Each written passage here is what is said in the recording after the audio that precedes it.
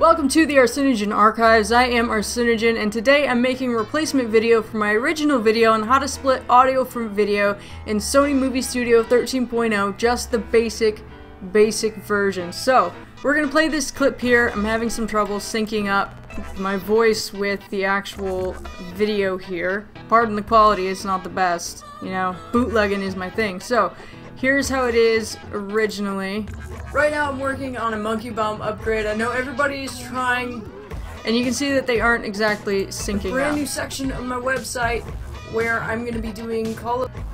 Alright, so what we want to do is we want to split these two, but normally in any other version there's an option to lock and unlock the tracks, but that is not the case here. If I click lock, it's just going to not let me move it here, so I'm going to re-unlock that, if that's a word. And also in the options and tools and wherever here, there would be a section to unlock the tracks so you can move them independently of each other. You cannot do that in this basic version. Pro and Platinum, yes, all the way, you can do it, but that's not what we get to work with here. So here's my trick. What I'm going to do is I'm going to create another video track, and then I'm going to create another audio track, and then we're just going to delete this because we don't need it. And then we're going to move the video and audio together so we don't get confused. Alright, so this is our original video and our original audio. What we're going to do is we're going to right click, copy this, and then paste it. So we're going to take the original audio track by clicking it right over here to highlight it and just delete it. And then we're going to take our copy video track, highlight it, and just delete it. Now, we have a bootleg way of using the original video and the copy of the audio, and they can move independently of each other. So now what we're going to do is we're going to zoom in using the scrolling on the mouse.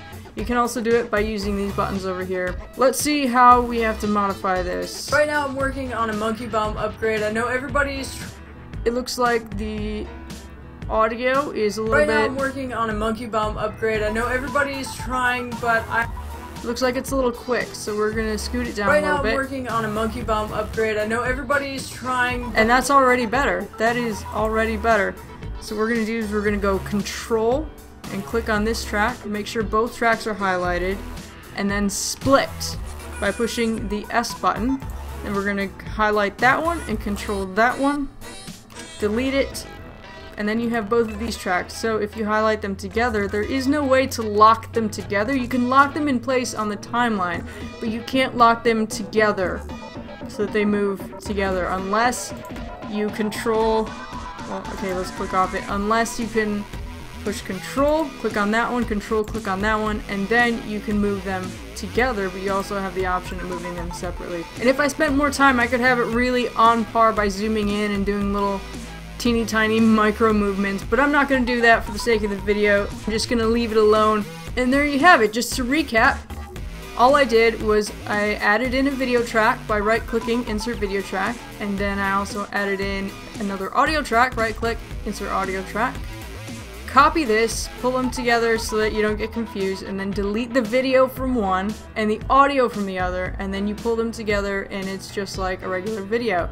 And then you can move it to where it needs to be. That's how you do it. Thank you for watching. If you want to check out my website, it's www.arsynogen-archives.com, and I hope this helped. Let me know in the comments if you need a different tutorial. I'm happy to do it. I'll do the research for you and get back to you with another video. So, until then, I hope you have a great rest of your day, or morning, evening, afternoon, overnight, whatever time it is, wherever you are. And I will see you next time.